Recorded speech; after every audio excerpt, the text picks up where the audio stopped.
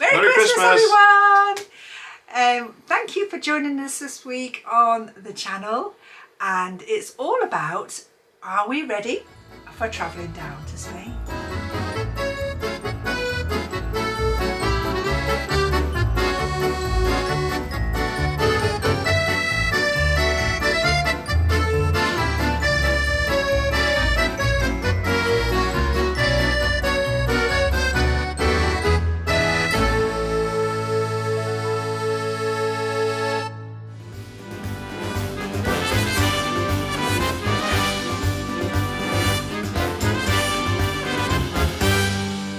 Hi, I'm Scott and my wife is Di, and we are the Rebs Beat. Join us on the road to full-time freedom with Nellie, our American fifth wheel. We're excited to share the ups, downs and everything in between as we embark on this incredible lifestyle. We look forward to new adventures, meeting new people, so please join us on this unforgettable journey with Nellie. Don't miss out. Subscribe to our adventure. Yeah, so basically we've got to go through all the legal requirements, isn't it? That's for travelling through France to Spain. Yeah, so there's quite a bit, isn't all there? the normal ones that you kind of know about, but also we found out a few that we didn't know about, didn't we? A few surprising ones. Yeah, so stay tuned and you'll be surprised actually at what we actually found out, and I hope it helps you guys if you come across it yourself. Oops. Yeah. So yeah, you got the usual stuff, haven't you? Yeah, the UK stickers. UK stickers. So yeah, we've got one on the back of the truck. So when we're separated, you know, when we're on a campsite, and then we've got one stuck on the back of. We've got one back on the Nelly fifth wheel as well. Yeah. Then we've got the Angles Morts. Yeah. Quite simple, really, but for fifth wheelers, if you have a fifth wheel yourself, it's a little bit confusing out there. We took a little bit of researching, fathoming out. Yeah, it's a bit different, slightly different, isn't it? Yeah, we're still not sure. No, we're not positive. No, definitely not by any means. But like lorries, you've got pictures online of where exactly to put them. Buses, exactly where you need to put them. Motorhomes, exactly where you need to put them. Fifth wheel, we don't know. And obviously we looked up caravans, but caravans under 3.5 tonne. Yeah, that's the thing as well, isn't don't need them. Yeah, no. But we're over that, so we do. That. Yeah, so trailers over 3.5 tonne, isn't it? Needs Angles Morts. Yeah. And yeah, so basically what we've figured out, found out, is we need one from the back of Nelly, and then the other two we're putting on the truck, on the tow truck. So just under the door mirrors on the doors, so we've got magnetic ones for that. We need them on the side of Nelly, no, do we? Don't think we're not 100% sure, but we don't think we do, so we're going to go with that. We do have some spares if we do have to put them on, luckily. Yeah, but we'll see. So we'll go with that one. Yeah, so that was one of the things. So, just want to interrupt. Quick update. So I discovered, did a little bit more digging on the Angles Morts. And found out that it looks like actually all the Angles Mort stickers need to be on the trailer. So we're going to be putting, obviously we put the one on the back, and then we'll be putting on the two side lockers as well, so I think that's where they need to go. So yeah, just a quick update. Yeah, we have the red and white the red and white reflective safety warning sign, isn't it, on the back?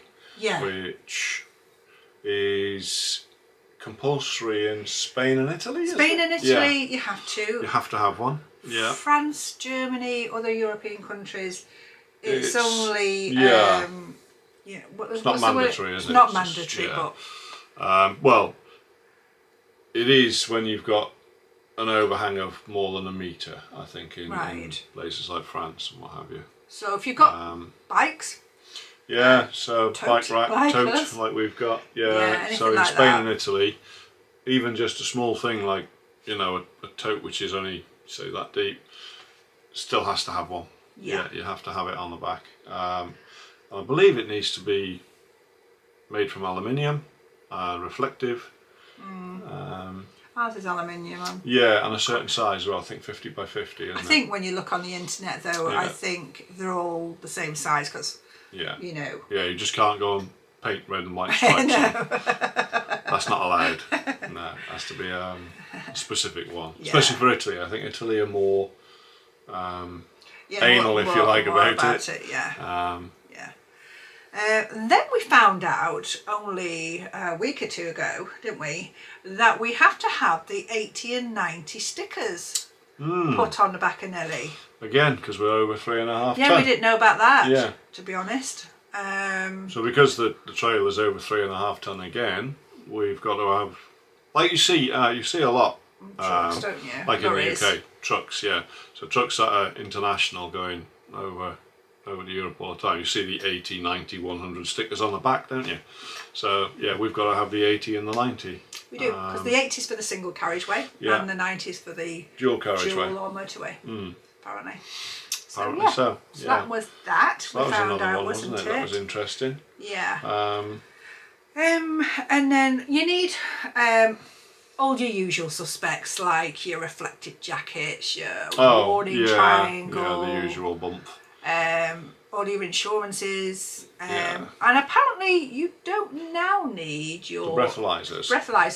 I thought you did. Yeah, you used to, didn't you? You used to have to have them, but apparently now you don't. So we're not going to bother.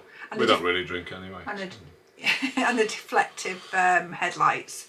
I don't know if we need them, but you need to check. Yeah, like the old school. Yeah. No, I think most modern cars, you can either adjust them on the actual headlight itself, like a screw that you turn, or if it's if you've got the CAN bus, obviously the electronics will do it for you, so you can go into your vehicle settings and it'll change the angle. I have no idea. Ours, I'm not sure. Ours is a bit of an anomaly because we've got upgraded lights on ours, so I need to look into that. I really do need to find that out. Yeah, I need to find out. And you need your V5, obviously. And this now brings us on to a very, very important find that we discovered, didn't we? Oh yeah, yeah. And, we couldn't have been. Yeah, we could have been in a whole heap of trouble. We could have been in loads of trouble because if you, like ourselves, have your vehicle registered as a company, as a registered keeper on the V5. Yeah, this all came about because I was looking at Morocco, wasn't I? Yeah, you just going from Spain, just doing some go and have a look in Morocco, research, do a little bit of travelling. Obviously, you know, you've got the import export side of things with the vehicle. Now, I did watch another video. It was actually the Roman Radfords where they had a bit of bother because I think his vehicle was in one name, Steve, and his name is Stephen, blah blah. I can't remember the exact specifics about it, but that got me thinking, because our truck is registered in our company name. So the company is the registered keeper of the vehicle. Yeah, so obviously if I get to the border at Morocco, and they it doesn't match. Say, this is your passport name, this is your V5, who owns this vehicle? So yeah, we apparently, after a bit of digging, again. Yeah, we did. And we had to have this letter done. Basically the company and me as a director has to give Scott permission to drive the vehicle, basically, and it's all in French. Yeah. So done in French as well. You found the template, basically, and we have we've done that. So, and attached to the back of that is a copy of our passports. I've done a copy of the company house to prove that I'm a director. Yeah, done all sorts, haven't you? And a copy of the V5 just to be on the safe side. I'm just trying to cover all angles, and I will put a copy of the registration, the company house certificate. Well, we've since as well discovered that although it's not very widely known, it's also a requirement to go to Europe. So even just going from the UK to France, there's a possibility that if you get pulled up and your V5 doesn't match your passport and you don't have this letter of authorization, you could be in trouble. I'm not saying you will. It all depends on the officer on the day. So if he's in a bad mood and had not had his donuts or whatever, his frog's legs, but yeah, you could be in some bother. So I've done another copy might for be worth Europe. Knowing, yeah, and done the same thing just to cover it, and we will let you know. You know, if that we'll ever, if it does crop what up, happens, or if it doesn't. Yeah, I mean, when I'm going to say when we go to Morocco. Yeah, we don't know when. So we don't know when. We don't know when, but when we do go, we will let you know. Yeah, we'll let you know what happens. If it's okay. How we get on. Yeah, we'll so see. that was the big issue really, because it scared me It was a scary bit of a It's a scary moment. Especially when it's like only a week to go before we actually go. Well, we thought we'd have to get the V5 changed, didn't we? Yeah, we haven't got time for that. But we haven't got time because we've got a week just over before we go.